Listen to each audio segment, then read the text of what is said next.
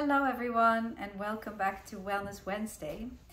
Today I'm gonna talk about a special request that we have, and that's some holds for PMS. So that's when we're about to get into our moon cycle, and a lot of women suffer from low mood, low energy, maybe some discomfort. So I would like to share with you some different holds that will support our system in that. And so I was thinking about what the best ones were to share with you, and what came to mind were the toe flows, because they are really for the critical needs of the body, really supporting our system and really boosting our energy. So those are liver, kidney, spleen, and I just wanted to share with you the first steps of these flows. And the full flows are in the Art of Shin and also in the core, so you can definitely look them up there. And let's start with the kidney flow, and that is one of my favorites. It's a really comforting, helps with anxiety, helps to kick anxiety rather than helping it. So harmonizing any kind of, of these kind of feelings in our body and really grounding us. So let's start by placing one hand on our little toe, and I'm just gonna put up my leg for you a little bit. I like to really get in there, so I'm kind of twisting my thumb in there into the inside of the toe, and then placing my fingers here on the outside, and then go deep on the bottom, on the base of it, and see what it feels like. Very likely it can be a little bit tender, and then the other hand will place it on the pubic bone. So just take a few breaths here. Just take a few breaths. And the kidney flow is really wonderful also for our back, because there is a part actually that moves up the back very close to the spine, so great for spinal projects. But particularly as it starts in the little toe and then moves up on the inside of the leg and then crosses at and moving through the reproductive organs. So the kidney flow is very important for any project with our reproductive organs. So by all means, this is for both women, men, any kind of gender. So, please follow along, whoever you are. So let's take another breath here. And just feel how the little toe opens up, how the energy begins to move.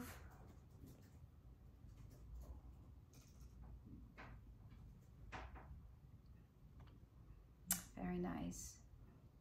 Let's take one more deep breath here, exhaling and letting go of everything we don't need. And then just feel that little toe one more time to see if it has changed. Maybe it's a little bit thinner, the little toe. When I always feel for how thick it is, and I always go to the side that feels thicker, a little bit more congested. So we're always looking for the transformation in the locations, in the fingers, in the toes, and working with that.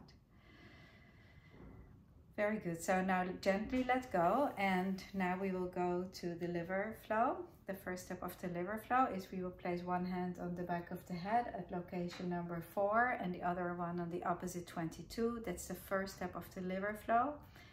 The liver flow also starts in the toes, begins in the big toe, moves up on the inside of the leg, and then also crosses through the lower part of our bodies, moving also close or through the reproductive organs.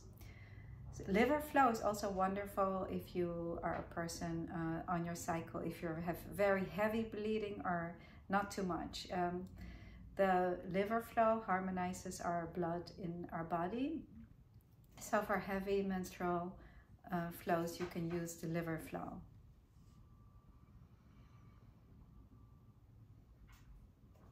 So with the 4, we're helping energy to ascend, to move up, and then with 22, helping the energy to descend with the exhale. So inhale with the 4 and exhale with 22. This is also very important for our eyes. I like how these flows help so many different things, and We're harmonizing our system on many different levels. Very nice. Gently let go and briefly do the other side. Just take 3 breaths. And there's always one side that feels a little bit better or more comfortable. So go to that side. It's usually the side that is in need, and we really innately know where to go. So trust that. Trust your instinct, trust your intuition, trusting you. It's very important. Also in life, when we bring the art of Jinshin in our life and the philosophy, it's how important is it to trust ourselves. And this is a nice way to practice.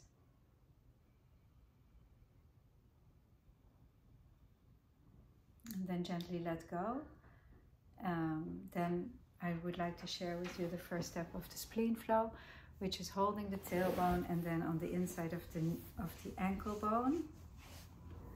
And we will show that to you there, the inside of the ankle bone. So the ankle bone is here, and location number 5 is right below it. Thank you. So you can sit cross-legged, or even you can lie down like this.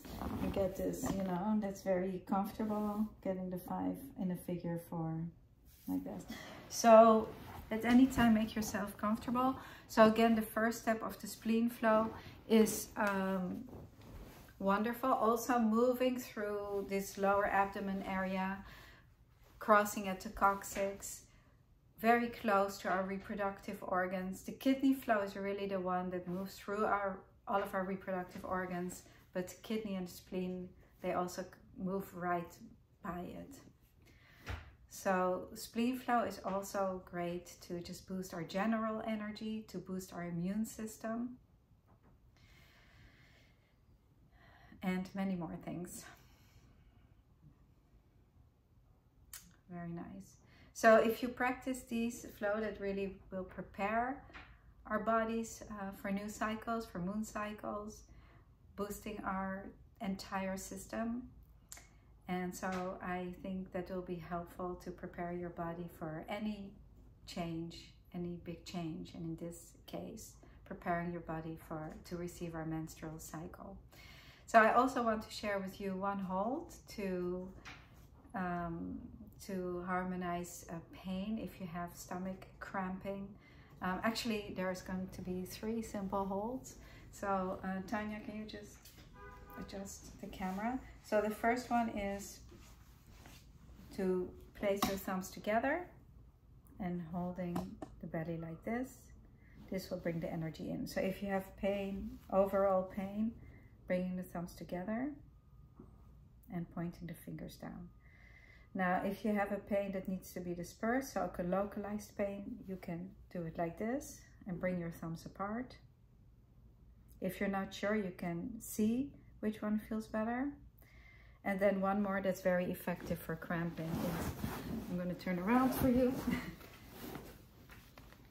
Make sure I have a pretty look, Tanya, please. So the coccyx and the lower back right here. So you can hold like this. It's right on a low 23. This is 23 and we go a little bit lower. So this is wonderful for menstrual cramps. Yeah, so that's our Wellness Wednesday for today. Thank you all so much for joining, and I will see you really soon.